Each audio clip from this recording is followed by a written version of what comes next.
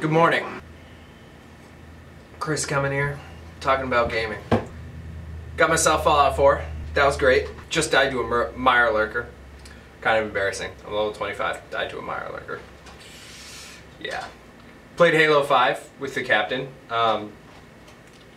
Little disappointing. The story was only about half Master Chief. They tried really hard to make me like the other Spartan team. I mean, they even had Nathan Fillion in there.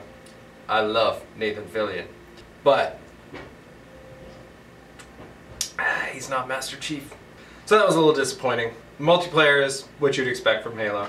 It's worth a buy, in my opinion. The multiplayer alone is fantastic. But, you know, it's not the story I was hoping for. It was so short that I was like, cool. It's a novella, I guess. Anyway, Fallout 4 is pretty cool. Oh my god. The main storyline? I probably should have seen that coming. Chrissy saw it coming, but I didn't. Oh, I found the alien, the crashed alien ship, and I was like, ooh, blood, let's follow this, see what happens. And I shot first, obviously, when I saw him. He's dead, got his laser beam, which is cool. Battlefront was fun, is fun. A lot of the reviews are making negative comments about its content, and it's all true.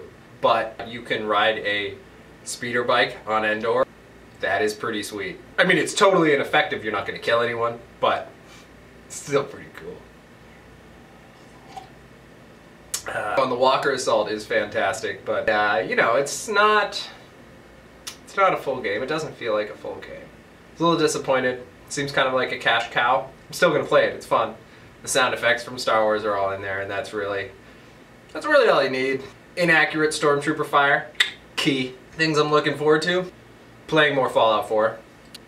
Star Wars Battlefront, always fun to play. I think I might check out the StarCraft new campaign too. I always like the StarCraft campaigns, but I haven't done that yet. Probably should.